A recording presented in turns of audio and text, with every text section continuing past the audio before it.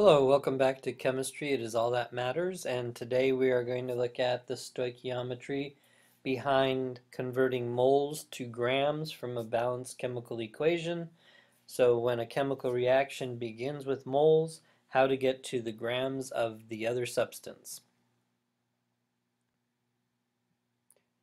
So here we have a sample problem. The sample problem asks us to find how many grams of KCl are formed when 1.5 moles of potassium are combined with an excess of chlorine. Now, from this, we don't have a lot of information that we can immediately use, except for the fact that we are beginning with 1.5 moles of potassium, and we want to find out how many grams of potassium chloride. Well, before we can begin this, we need to start with a balanced chemical equation.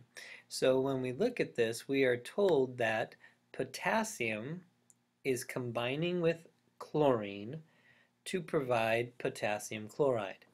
Now, the chlorine has to be Cl2 because it is diatomic when it is in its gas form, when it is by itself.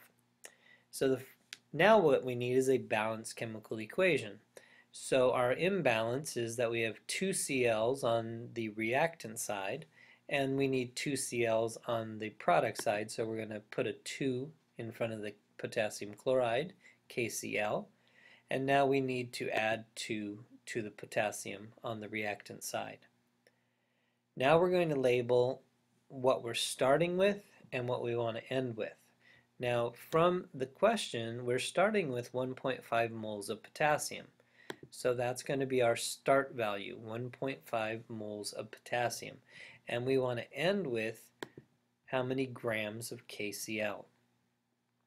So once we've labeled what we're starting with and what we're ending with, we can now set up the problem.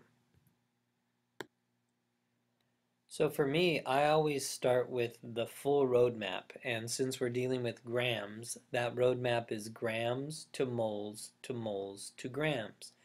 But we realize in this question, we're not starting with grams, we're starting with moles, and we're going to grams. So actually, we are going to eliminate the grams at the beginning, and we're going to start at moles.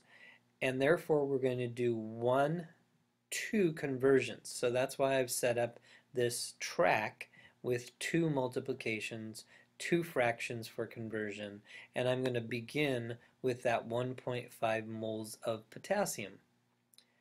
We will then divide by moles of potassium. And why are we dividing by moles of potassium? Again, we remind you that we're canceling moles of potassium. And on top, we want to get the substance we're going to find, which is the moles of potassium chloride. Now what we're going to use here is what is called the mole ratio, and the mole ratio lets us convert between substances. So we're converting from potassium to potassium chloride. So there are 2 moles of potassium and there are 2 moles of potassium chloride. So we are using the coefficients for the molecules in the balanced chemical equations, and that is our mole value in the mole ratio. Now we want to get rid of moles of potassium chloride, so we're going to use 1 mole of potassium chloride on the bottom, and we want to get to grams of potassium chloride, so we're going to have grams of potassium chloride on the top. Now 1 mole is equal to what mass value? Well, that would be the molar mass, so that would be potassium 1 times 39, chlorine 1 times 35.4, and we get a value of 74.4. So that is our value here, 74.4 grams of potassium chloride. So we've canceled moles of potassium, we've canceled moles of potassium chloride, and now we have an answer in grams, which is what we were asked to find. And now we're going to calculate 1.5 times 2 divide by 2 times 74.4, because any number in the numerator is multiplied, any number in the denominator is divided, and that's where we get the 1.5 times 2 divided by 2 times 74.4. Now this comes out to 111.6 grams of potassium chloride, but we are reminded from our original question we only had 3 significant digits, so this answer should actually be rounded to 112 grams of potassium chloride. So let's look at a second sample here, and here we have how many grams of propane, and that would be C3H8, and how many grams of propane are consumed by the combustion, and 2.25 moles of carbon dioxide are released. So basically what we're being told here is we are combusting propane. During that combustion, we're going to release 2.25 moles of carbon dioxide, and we're trying to find how many grams of propane were originally consumed. So again, we need to begin with a balanced chemical equation. And so here's our propane. We are reminded that in combustion, we are going to burn in oxygen. So that's our O2, again, one of the diatomics. And always in combustion, we end up with carbon dioxide and water. But this equation is not balanced, so we're going to begin by adding a 3 in front of the carbon. And that gives us 3 carbons and 6 oxygens. That matches the 3 carbons on the left. We're going to add a 4 in front of the water to give us 8 hydrogen. So now we have a combined value of 6 oxygen from carbon dioxide, 4 oxygen from water, giving us a total of 10 oxygen on the product side. So we need a 5 as the coefficient in front of O2 to give us the 10 oxygen we need from the reactant side.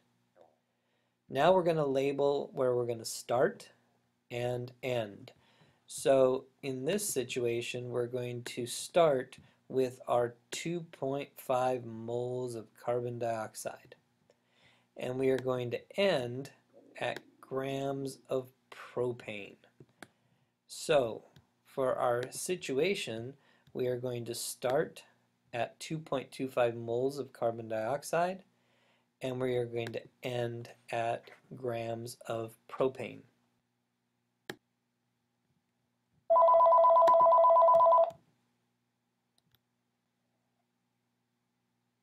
Now we may begin the process of calculating this problem. And so when we begin with moles and we end with grams, we're going to follow the roadmap, except for this case we're starting at moles, so we don't need this first gram unit. So we're going to have again 2 conversion factors, and we're going to start with that 2.25 moles of carbon dioxide. We're then going to use the mole ratio to allow us to convert between the carbon dioxide to the propane. And this conversion factor is called the mole ratio, and the mole ratio values come from the balanced chemical equation.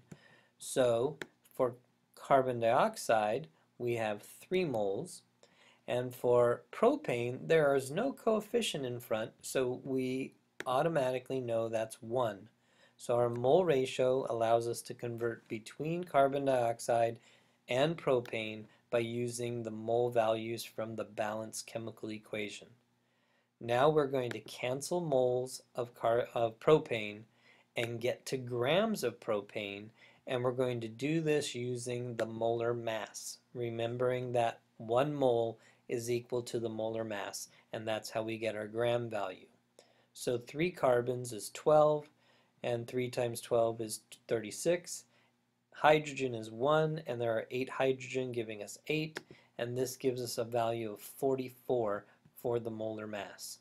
So 44 is the molar mass, and now our calculations are basic, and our calculations are 2.25 divided by 3 times 44. The 3 is in the denominator of the conversion factor, that's why it's being divided. The 44 is in the numerator, that's why it's being multiplied, and our value or answer comes out to be 33.0 grams of propane. So hopefully this gives you some insight into the process of converting from moles to grams using stoichiometry from a balanced chemical equation for any chemical reaction. Keep working on your chemistry.